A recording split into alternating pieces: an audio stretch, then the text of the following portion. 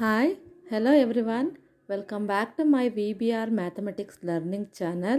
So ಇವತ್ತಿನ ಕ್ಲಾಸ್ನ start ಮಾಡೋದಕ್ಕಿಂತ ಮುಂಚೆ ಯಾರು ನಮ್ಮ ಈ ಚಾನಲ್ನ ಸಬ್ಸ್ಕ್ರೈಬ್ ಆಗಿಲ್ಲ ದಯವಿಟ್ಟು ಸಬ್ಸ್ಕ್ರೈಬ್ ಆಗಿ ಹಾಗೆ ಇವತ್ತಿನ ವಿಡಿಯೋ ಇಷ್ಟ ಆದಲ್ಲಿ ಲೈಕ್ ಮಾಡಿ ಹಾಗೆ ಶೇರ್ ಮಾಡಿ. ಸೊ ಇವತ್ತು ನಾನು ನಿಮಗೆ ಲಾಸ್ಟ್ ಕ್ಲಾಸಲ್ಲಿ SSLC previous year question ಪೇಪರನ್ನು discuss ಮಾಡಿದೆ. ಅದರಲ್ಲಿ 2020 ಏನು ಕ್ವಶನ್ ಪೇಪರ್ ಇತ್ತು ಆ್ಯನ್ಯಲ್ ಎಕ್ಸಾಮ್ ಕ್ವಶನ್ ಪೇಪರ್ ಅದನ್ನು ನಾನು ಡಿಸ್ಕಸ್ ಮಾಡ್ತಾ ಇದ್ದೆ. ಸೊ ಲಾಸ್ಟ್ ವಿಡಿಯೋದಲ್ಲಿ ನಾನು ನಿಮಗೆ ಫಸ್ಟ್ ಮೇನ್ ಮಲ್ಟಿಪಲ್ ಚಾಯ್ಸ್ ಕ್ವಶನ್ಸ್ನ ನಾನು ಡಿಸ್ಕಸ್ ಮಾಡಿದ್ದೀನಿ. ಸೊ ಇವತ್ತಿನ ಕ್ಲಾಸಲ್ಲಿ ನಾನು ಸೆಕೆಂಡ್ ಮೇನ್ ಏನಿದೆ ಆನ್ಸರ್ ದಿ ಫಾಲೋಯಿಂಗ್ ಕ್ವಶನ್ಸ್, ಇದು 1 ಮಾರ್ಕ್ ಕ್ವಶನ್ನು. ಇದರಲ್ಲಿ ಯಾವುದೇ ಆಪ್ಷನ್ಸ್ನ ಕೊಟ್ಟಿರಲ್ಲ. ಸೊ ಇಲ್ಲಿ ನೀವು ಡೈರೆಕ್ಟಾಗಿ ಆನ್ಸರ್ಸ್ನ ಸಾಲ್ವ್ ಮಾಡುವಂಥ ಪ್ರಾಬ್ಲಮ್ಸ್ಗೆ ಸೊಲ್ಯೂಷನ್ನ ಫೈಂಡ್ ಔಟ್ ಮಾಡಿ ಆನ್ಸರ್ಸ್ ಬರೀಬೇಕಾಗುತ್ತೆ. ಡೈರೆಕ್ಟಾಗಿರೋ ಕ್ವಶನ್ಸ್ಗೆ ಡೈರೆಕ್ಟಾಗಿ ನೀವು ಆನ್ಸರ್ಸ್ನ ಬರಿಬೋದು. ಸೊ ಇಲ್ಲಿ ನಾನು ಸೆಕೆಂಡ್ ಮೇನು ಡಿಸ್ಕಸ್ ಮಾಡ್ತಾಯಿದ್ದೀನಿ.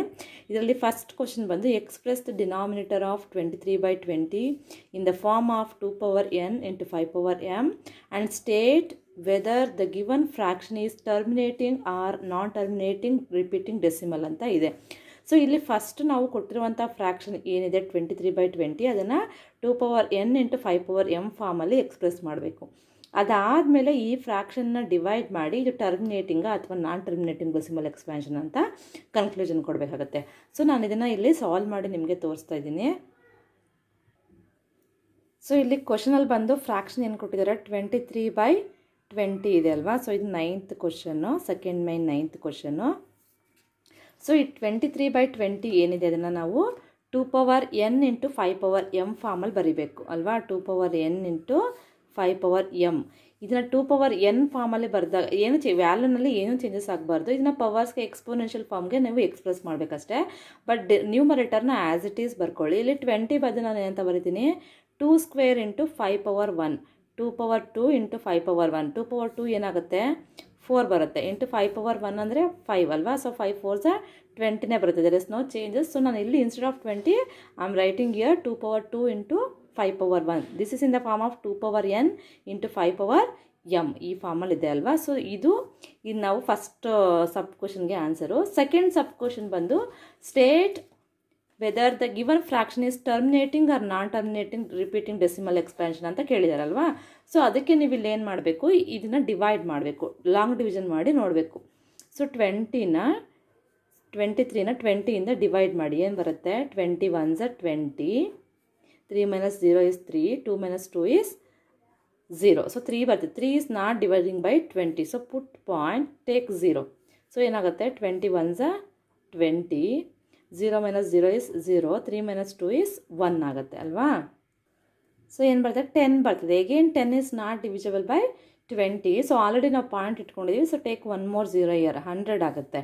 20 into 5, 25s 100 ಅಲ್ವಾ. So 100 minus 100 is 0. ಈಗ ಕಂಪ್ಲೀಟಾಗಿ ಡಿವೈಡ್ ಆಯ್ತು. ಏನು ನಾವು ಟರ್ಮಿನೇಟಿಂಗ್ ನಾನ್ ಟರ್ಮಿನೇಟಿಂಗ್ ಅಂತ ಹೇಳ್ತೀವಿ ಇಲ್ಲಿ.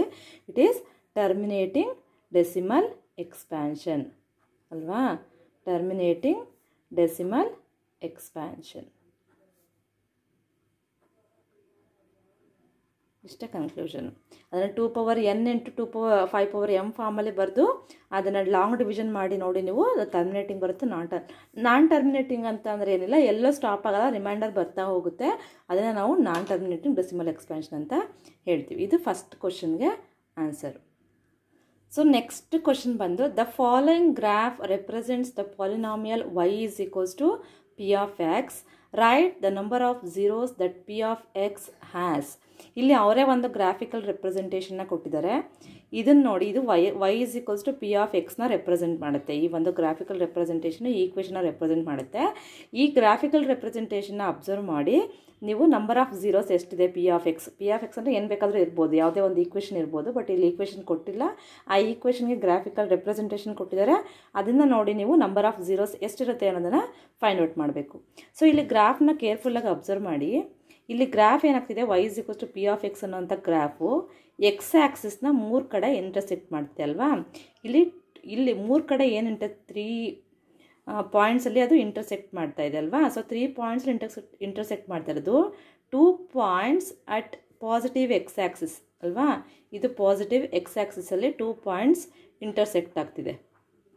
ಮತ್ತು ಇಲ್ಲಿ ಒಂದು ಪಾಯಿಂಟ್ ಬಂದು ನೆಗೆಟಿವ್ ವೈ ಆ್ಯಕ್ಸಿಸಲ್ಲಿ ಇಂಟರ್ಸೆಕ್ಟ್ ಆಗ್ತಿದೆ. ಅಂದರೆ ಟೋಟಲ್ ನಂಬರ್ ಆಫ್ ಝೀರೋಸ್ ಎಷ್ಟಿದೆ?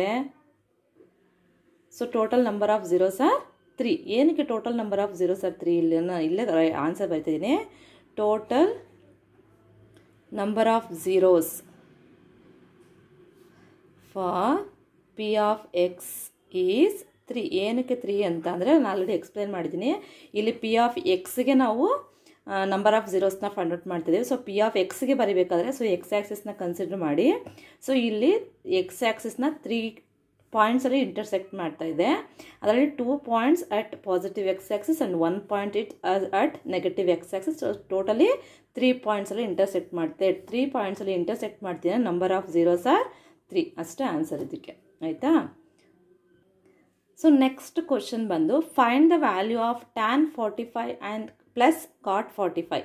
ಇದು ವ್ಯಾಲ್ಯೂನ ನಾವು ಫೈಂಡ್ ಔಟ್ ಮಾಡಬೇಕಾಗತ್ತೆ. ಇಲ್ಲಿ ಕ್ಯಾಲ್ಕುಲೇಷನ್ ಮಾಡಬೇಕು. ಸೊ ಜಸ್ಟ್ 1 ಲೈನ್ ಆನ್ಸರು ನಾನು ಆಲ್ರೆಡಿ ನಿಮಗೆ ಲಾಸ್ಟ್ ಪ್ರೀವಿಯಸ್ ವೀಡಿಯೋಸಲ್ಲಿ ನಿಮ್ಗೆ ಅಪ್ಲೋಡ್ ಮಾಡಿದ್ದೀನಿ. ಯಾವ ರೀತಿ angles of trigonometric ರೇಷಿಯೋಸ್ನ find out ಮಾಡಬೇಕು ಅಂತ. ಇಲ್ಲಿ ಜಸ್ಟ್ ನಿಮಗೆ ಆ್ಯಂಗಲ್ಸ್ ಬಗ್ಗೆ ಗೊತ್ತಿದ್ರೆ ನೀವು ಈ ಪ್ರಾಬ್ಲಮ್ನ ತುಂಬ ಈಸಿಯಾಗಿ ಸಾಲ್ವ್ ಮಾಡ್ಬೋದು. ಸೊ 11th ಕ್ವಶನ್ಗೆ ಇಲ್ಲಿ ಆನ್ಸರ್ ಬಂದು tan 45 plus cot 45 degree value find ಮಾಡ್ಬೇಕಲ್ವಾ. So tan 45 degree value ನಮ್ಗೆ ಆಲ್ರೆಡಿ ಗೊತ್ತಿದೆ. ಏನದು 1 plus cot 45 is also 1. So 1 plus 1 is equals to 2. This is the value of tan 45 plus cot 45. ಈ table ನಿಮಗೆ ಗೊತ್ತಿದ್ರೆ ಈ ಥರ ಪ್ರಾಬ್ಲಮ್ಸ್ ಕೊಟ್ಟಾಗ ಈಸಿಯಾಗಿ ಸಾಲ್ವ್ ಮಾಡ್ಬೋದು. ಅಥವಾ ನಿಮಗೆ ಈ ಟೇಬಲ್ ಗೊತ್ತಿಲ್ಲ ಅಂದರೆ ನಾನು ಆಲ್ರೆಡಿ ವೀಡಿಯೋದಲ್ಲಿ ಅಪ್ಲೋಡ್ ಮಾಡಿದ್ದೀನಿ, ಲಾಸ್ಟ್ ವೀಡಿಯೋದಲ್ಲಿ. ಸೊ ನೀವು ಆ್ಯಂಗಲ್ಸ್ ಆಫ್ ಟ್ರಿಗ್ನೋಮೆಟ್ರಿಕ್ ರೇಷಿಯೋಸ್ನ ಯಾವ ರೀತಿ ಬರಿಬೋದು ಅಂತ. ಸೊ ಆ ಟೇಬಲ್ನ ಬರೆಯೋದು ನಿಮ್ಗೆ ಗೊತ್ತಿದೆ. ಎಕ್ಸಾಮಲ್ಲಿ ನೀವು ಒಂದು ಕಡೆ ಎಲ್ಲೋ ಒಂದು ವರ್ಕ್ಶೀಟಲ್ಲಿ ನೀವು ಬರ್ಕೊಂಡಾಗ ಈ ಥರ ಪ್ರಾಬ್ಲಮ್ಸ್ ಕೊಟ್ಟಾಗ ಈಸಿಯಾಗಿ ನೀವು ಪೇಜ್ನ ಟರ್ನ್ ಓವರ್ ಮಾಡಿ ನೋಡಿ ಬರ್ಕೋಬೋದು. ಸೊ ಇಲ್ಲಿ tan 45 is 1 and cot 45 is 1. So 1 plus 1 is 2. This is the answer.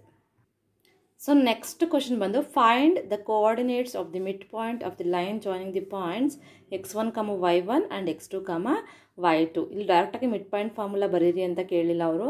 Just ಅವ್ರ ಪಾಯಿಂಟ್ಸ್ನ ಕೊಟ್ಟಿದ್ದಾರೆ, 2 ಪಾಯಿಂಟ್ಸು x1, y1 ಮತ್ತು x2, y2 ಅನ್ನೋದಕ್ಕೆ ಮಿಡ್ ಪಾಯಿಂಟ್ ಫಾರ್ಮುಲಾನ ಬರೀಬೇಕು ಅಥವಾ coordinates of the mid points ಅಂತ ಇಂಡೈರೆಕ್ಟಾಗಿ ಕೇಳಿದಾರಲ್ವಾ. ಸೊ ಇದಕ್ಕೆ ನಾವೇನಂತ ಬರಿತೀವಿ, ಮಿಡ್ ಪಾಯಿಂಟ್ ಫಾರ್ಮುಲಾ ಅಥವಾ coordinates of the mid point for these 2 is x1 plus x2 by 2 and y1 plus y2 by 2. This is the formula for midpoint alva, ಅಥವಾ coordinates of the midpoint of the line joining the point that x1, y1 and x2, y2.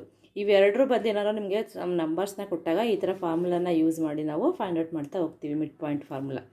So next one ಬಂದು state basic proportionality theorem.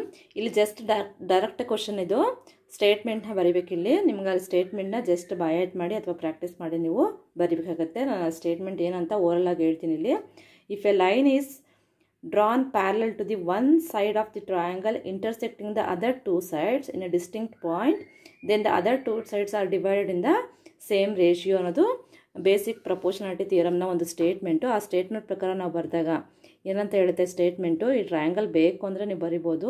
Just statement ಪ್ರಕಾರ ನಾನು ಇಲ್ಲಿ ಒಂದು ಡಯಾಗ್ರಾಮ್ನ ಬರೆದು ತೋರಿಸ್ತಾ ಇದ್ದೀನಿ. If A line drawn parallel to the one side of the triangle is intersecting the other 2 sides in a distinct point, is intersecting the other 2 sides in a distinct point, then the other 2 sides are divided in the same ratio.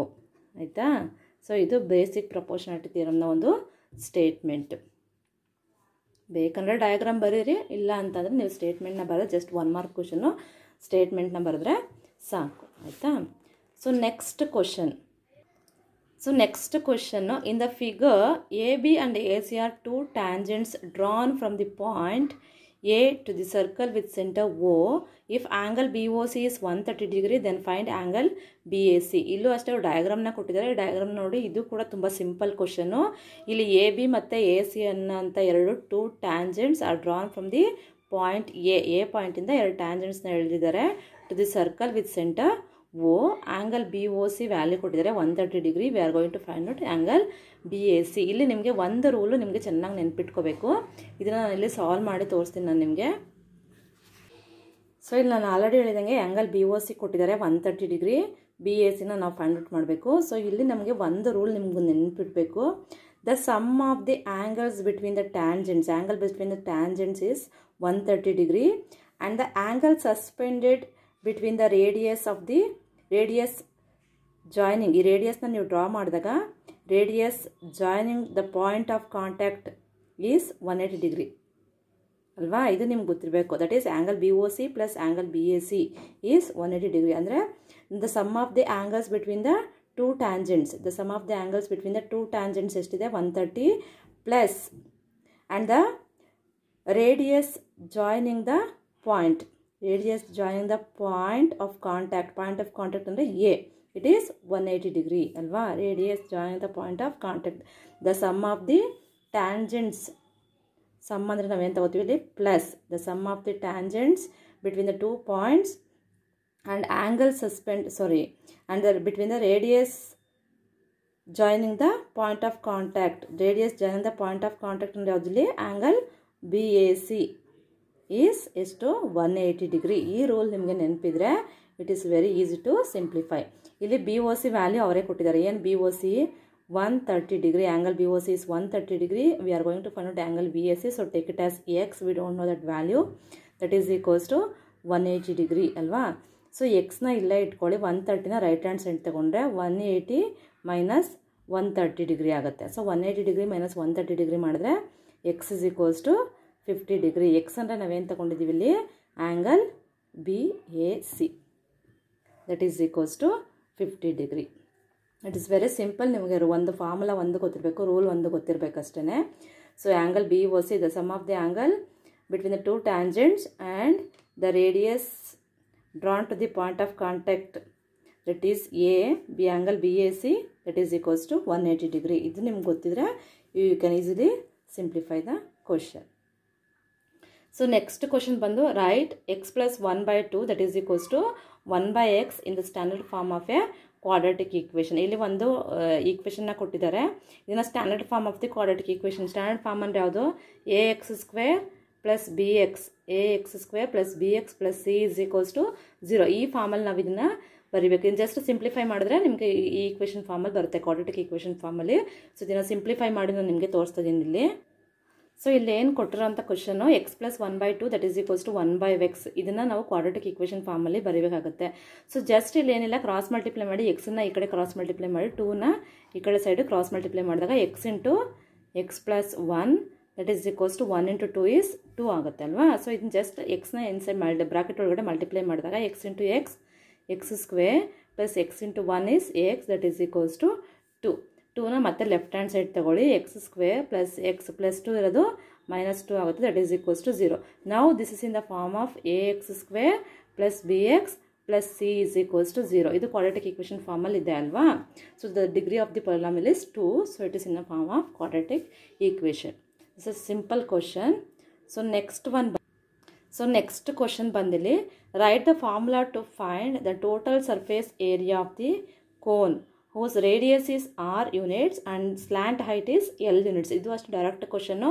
ನೀವು ಏನಿದೆ mensuration ಕಾನ್ಸೆಪ್ಟಿಂದ ನೀವು ತುಂಬ ಫಾರ್ಮುಲಾಸ್ನ ತುಂಬ ಚೆನ್ನಾಗಿ practice ಮಾಡಿಕೊಂಡ್ರೆ ಅದರಿಂದ ತುಂಬ ಮಾರ್ಕ್ಸ್ನ ನೀವು ಸ್ಕೋರ್ ಮಾಡ್ಬೋದು. ಯಾಕೆಂದರೆ ಇದರಿಂದ ಫಾರ್ಮುಲಾಸ್ ಕೇಳೋ ಚಾನ್ಸಸ್ ಇದೆ, ಪ್ಲಸ್ ನಿಮಗೆ ಪ್ರಾಬ್ಲಮ್ಸ್ ಸಾಲ್ವ್ ಮಾಡೋದಕ್ಕೂ ಕೂಡ ಫಾರ್ಮುಲಾಸ್ ತುಂಬ ವೆರಿ ವೆರಿ ಇಂಪಾರ್ಟೆಂಟು. ಸೊ ಹಂಗಾಗಿ ಆ ಫಾರ್ಮುಲಾಸ್ ಏನಿದೆ ಮೆನ್ಸುರೇಷನ್ ಪಾರ್ಟಲ್ಲಿ ಎಲ್ಲ ಫಾರ್ಮುಲಾಸ್ನು ಆದಷ್ಟು ಪ್ರಾಕ್ಟೀಸ್ ಮಾಡಿ. ಇದು ಕೂಡ ಡೈರೆಕ್ಟ್ 1 ಮಾರ್ಕ್ ಕ್ವಶನ್, ಅದರಿಂದ ಡೈರೆಕ್ಟಾಗಿ ಫಾರ್ಮುಲಾ ಬರೀರಿ. A is equals to area of the cone, surface area of the cone that is equals to pi r into r plus L. This is the formula to find out the surface, total surface area of the cone when the radius is r and the slant height is L. ಇದು ಇವತ್ತಿನ class. ಇಲ್ಲಿ ನಾನು second main ಇದೆ 1 mark question, ಇದನ್ನು ಕಂಪ್ಲೀಟಾಗಿ discuss ಮಾಡಿದ್ದೀನಿ. ನಾನು next ವಿಡಿಯೋದಲ್ಲಿ ನೆಕ್ಸ್ಟ್ ಮೇನ್ ಥರ್ಡ್ ಮೇನ್ ಏನಿದೆ ದಟ್ ಈಸ್ 2 ಮಾರ್ಕ್ ಕ್ವಶನ್ಸು, ಇದನ್ನು ನಾವು ಡಿಸ್ಕಸ್ ಮಾಡ್ತಾ ಹೋಗೋಣ. ಸೊ ಇಲ್ಲಿವರೆಗೂ ಇವತ್ತಿನ ವಿಡಿಯೋ ನಿಮಗೆ ಇಷ್ಟ ಆಗಿದರೆ ದಯವಿಟ್ಟು ಲೈಕ್ ಮಾಡಿ, ಹಾಗೆ ಶೇರ್ ಮಾಡಿ ಅಂತ ಹೇಳ್ತಾ, ಇವತ್ತಿನ ಕ್ಲಾಸಲ್ಲಿ ನಿಮಗೆ ಏನಾದ್ರು ಡೌಟ್ಸ್ ಇದ್ದರೆ ಅದನ್ನು ಕಮೆಂಟ್ಸ್ ಮೂಲಕ ತಿಳಿಸಿ, ಅದಷ್ಟು ನಾನು ಮತ್ತೆ ಸಾಲ್ವ್ ಮಾಡಿ ನಿಮಗೆ ಹೇಳೋದಕ್ಕೆ ಪ್ರಯತ್ನ ಪಡ್ತೀನಿ. Thank you.